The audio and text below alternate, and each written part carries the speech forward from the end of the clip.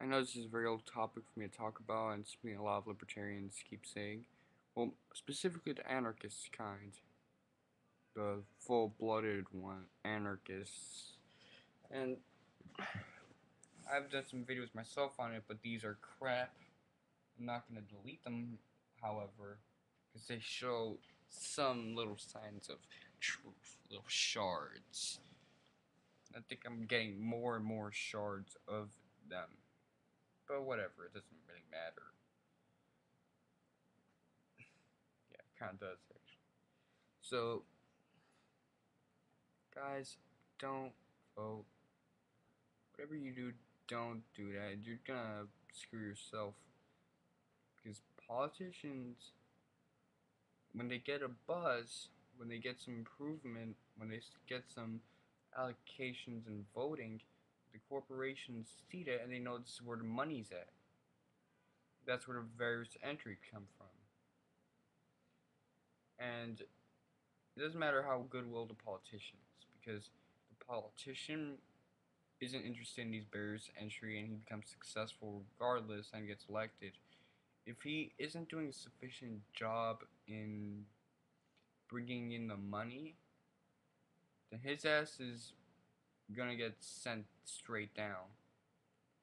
The Senate wins by 2/3 vote, by the way, which is big non sequitur. But they do this because they know that it's all about the money.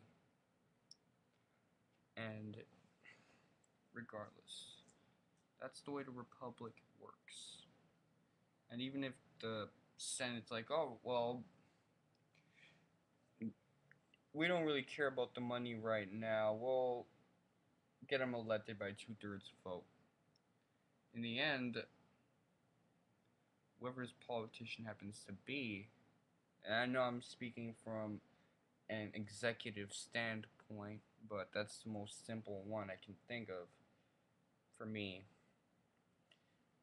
But eventually, if they're not bringing in the money, they're not bringing in the corporations, then they're not bringing in the blood that runs the state.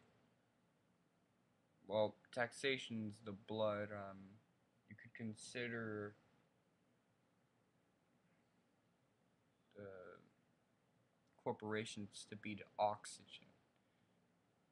Think about it like an integrated system. All these little things which are very inconvenient, but or mildly inconvenient sometimes, form together to form something that's much more inconvenient. And it even has some things that are beyond inconvenient that bring destruction and chaos. That's more than just that's much more extreme than inconvenience. An inconvenience is having a period and impossibilities, having to die giving birth. And the only way this will work is if you kill a baby, whatever.